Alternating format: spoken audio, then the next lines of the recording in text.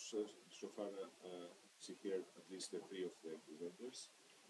And as you notice, I'm not Dimitrios Samson that it's supposed that this. My name is Pan Kabilis, and I have the pleasure and the honor to be the chair of this session.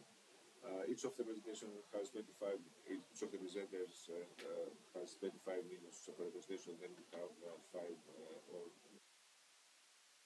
questions. We start with Mr. Stephen Downes. Sorry for the mispronunciation. Who came from the other continent from Canada, the National Institute of Research. Okay, National Research Council. Research Council. To share with us his research insights and findings about the assessment of barriers to educational technology acceptance. Okay, so the floor is yours. Thank you so much. Thanks, everyone, and welcome to the Sunday morning session where the most important papers are presented. Yes.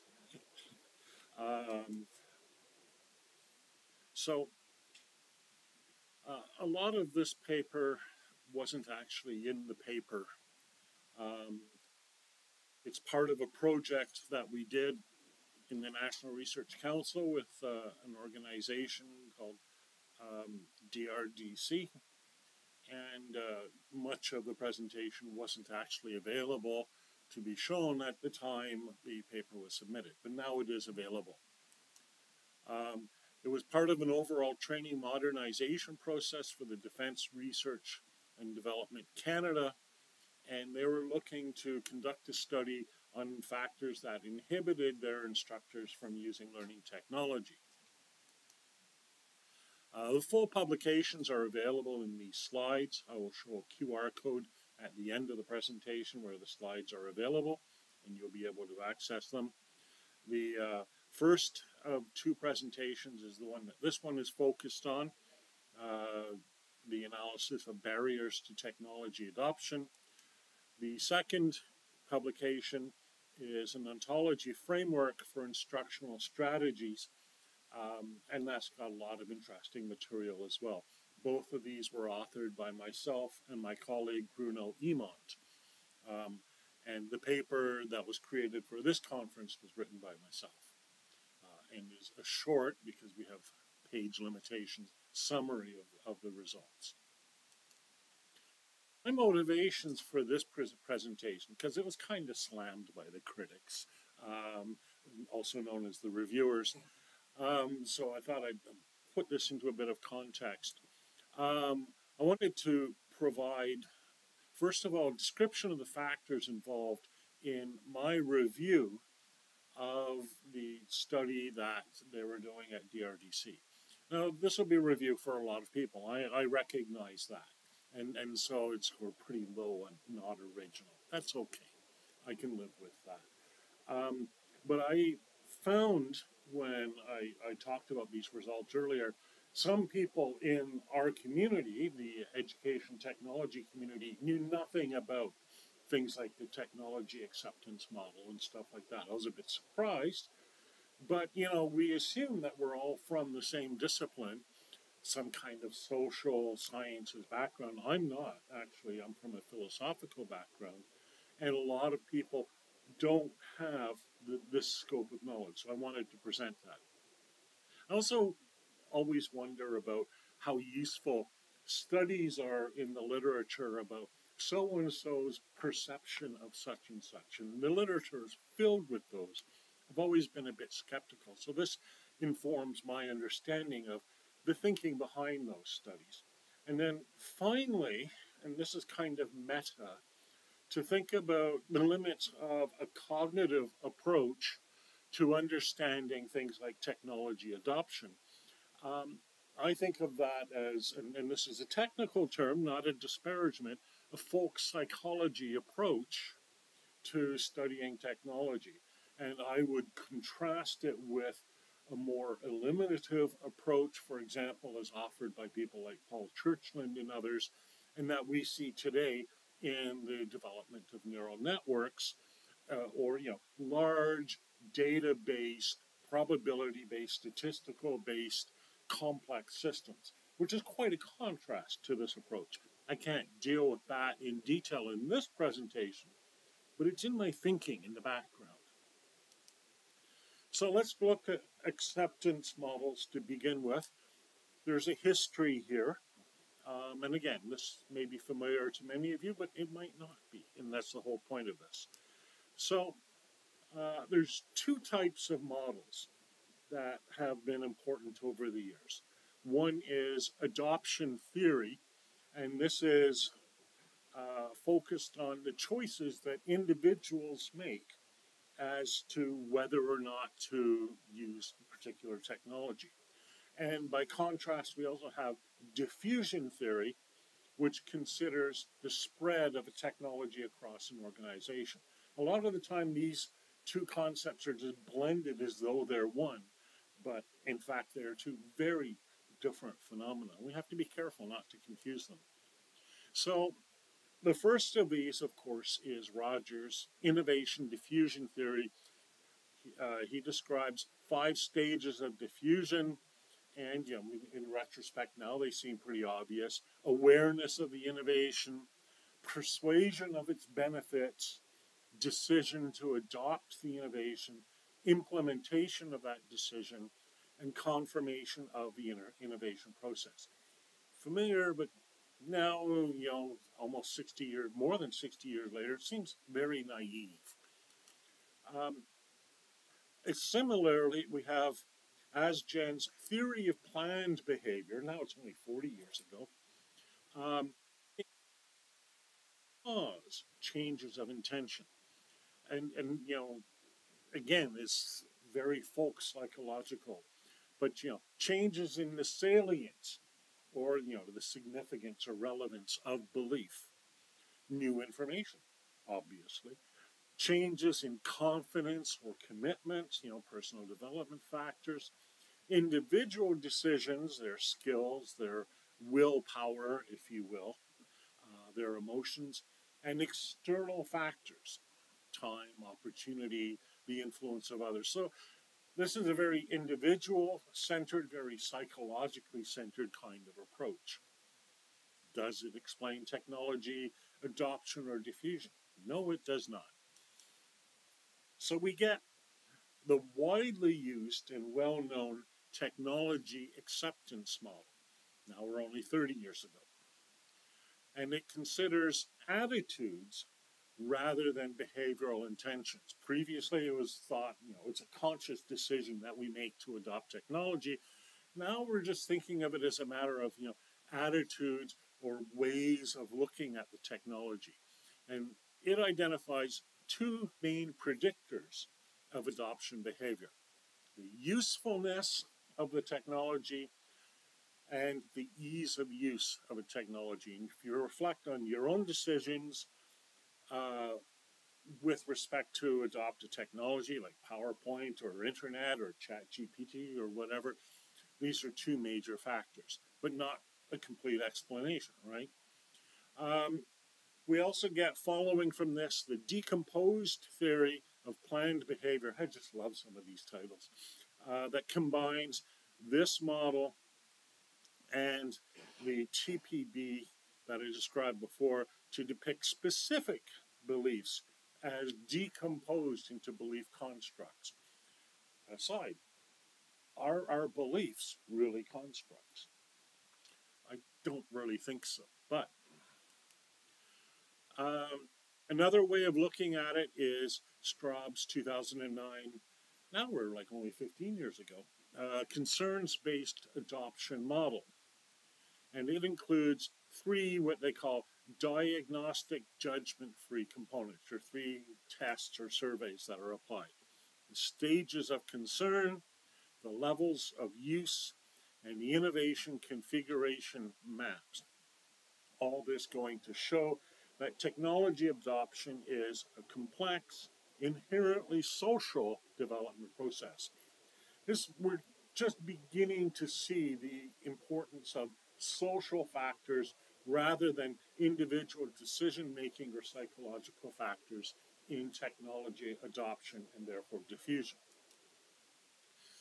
Finally, we get what's called UTAUT, and there's also a UTAUT 2, Unified Theory of Acceptance and Use of Technology, which gives us a whole list of factors, basically taking all of the previous studies, mashing them together and saying, all this great big complex explains, or purports to explain, why people adopt technology. Here's UTAUT 2, and it adds 3 new constructs to the original UTAUT model: hedonistic motivation, price value, that kind of makes sense, and use behavior. So if we think about this, we've got a large range of different factors influencing decisions. But what prevents decisions? This takes us to the discussion of barriers to technology adoption. Technology is not available, and that's a pretty obvious barrier. Reliability and complexity of the technology, nobody wants to use Outlook, it doesn't work. Faculty with poor self-efficacy may be reluctant to try them, also makes sense. And they may be turning away from technology and influencing other people to turn away from technology. It's the skeptic in the room kind of phenomenon. So let's think about this overall. Technology acceptance is individual, yes, but it's influenced by social conditions, desires, beliefs, fears, etc., social factors surrounding them. But it's also organizational. The most obvious is the technology available, but a range of organizational factors. And all of this shows the difficulty of obtaining a structured description of technology. Now, I've put on the side here the DRDC model. This is the model that my colleagues at DRDC came up with that I was evaluating for this project. And so they basically combined much of what we saw here to come up with the model: technology, process, administration, environment, and faculty.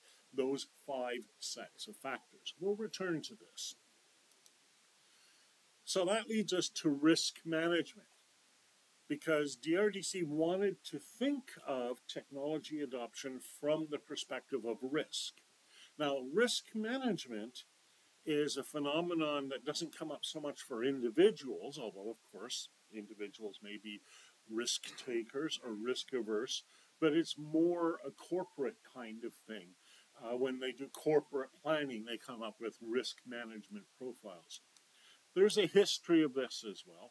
Risk assessment models generally measure exposure to negative consequences.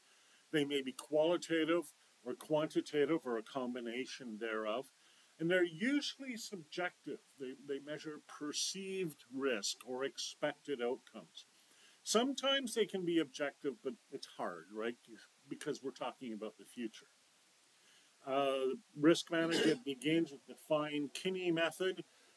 Fine comes out in 71, Kinney in 76, calculating the risk score based on scores of the probability of the event happening, the exposure to that event, and the consequences, how bad the consequences would be. Each is weighted equally, and then you have all kinds of different theories after that vary this weighting somewhat. Later on, you have the analytical hierarchy process model by Harker in '89. This is a method for weighing, combining multiple goals or outcomes, multiple criteria, and a classification scheme for types of risk. So you see, on the one hand, we have types of risks, and on the other hand, we have a weighting of probabilities of risk. And again, things are getting complex. Whoops, wrong button. There we go.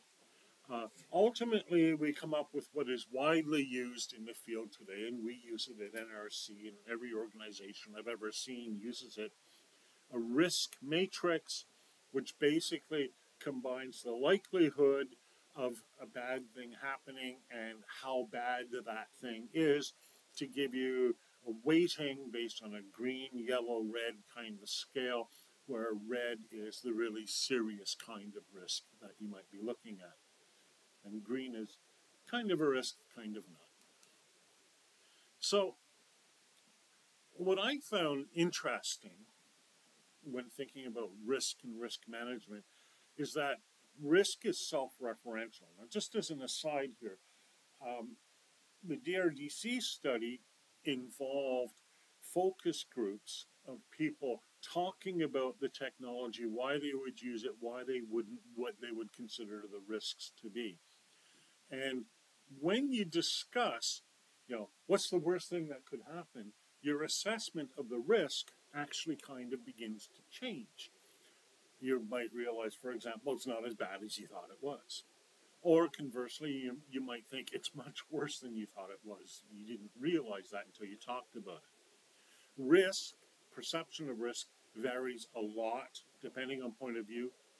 And interestingly, because this is happening in an organizational context, risk as an individual construct is very different from risk as an organizational construct. You might not care, but it might be fatal for the organization. But so what? You can get another job. Similarly, the organization might not care about the risk to you, just the risk to itself. So, they're using surveys, and how do we know these surveys actually measure anything of value? Well, that leads us to the subject of validity and reliability. The definitive discussion of this is the American Educational Research Association discussion in 2014. But basically, reliability refers to the consistency of the measure. Do you get the same results every time you do it? Validity refers to the accuracy of the measure. Are you getting, or are you measuring the right thing? Kind of. Well, the picture is clearer than my description, as is usually the case. So how do we test for these? One way of testing is content validity, involving assessing whether the questions in the survey cover the entire range of issues or concepts being studied. Very important, obviously. It's easy to study one small factor out of a whole range of factors. So there are different ways of testing for content validity, testing it against external criteria, for example, looking at elements of content representativeness, and you would talk to experts in the field and ask them basically, are we covering everything that we need to cover? Also, construct validity. This is important. The phrase that really jumps out to me is unidimensionality and local independence of those options. Now, in our keynote yesterday, one of the surveys he gave us, obviously not a scientific one, because he had us clap, right? But it was, how often do you use AI? Once a day, once a week, or once a month? Now, what's wrong with that?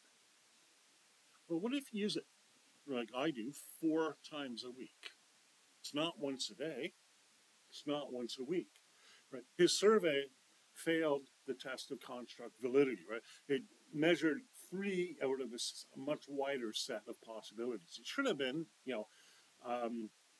once a day, up to once a week, or more than once a week, or more than once a month, etc. So those sorts of questions. Criterion validity, the extent to which the operationalization, got it out, of a construct such as a test relates to or predicts a theoretical representation of the construct. That's a bunch of fancy words for saying, does the thing you're measuring actually relate in some way to real-world conditions? And the way we establish this is through a mechanism known as a logic model. So the logic model takes the elements of your survey, what you're asking about, and maps it to the elements of reality. Again, if you don't have that, how do you know what you're testing for is actually measuring anything in reality? Of course, the philosopher in me asks, how do you know what reality is? But short talk. Test, retest, reliability. Simply, can you get the same results over and over again if you do the same study again? Ideally, you should do it with the same people. Sometimes you can't, so you do it with a similar group of people. But in some way, you need to determine that your measure will work more than once. Finally, internal consistency, the extent to which the questions in the survey are measuring the same construct. Now, we can get fancy with that, but if your survey is asking on the one hand about perceptions, and then in the next question about what's out there in the real world, we're asking you to give your point of view, but at the same time asking you to take a neutral point of view, you do not have internal consistency, right? So the frame of representation, if you will, needs to be the same throughout the survey. Now, you can construct a more complex frame, but you need to know what that frame is. I see it. So,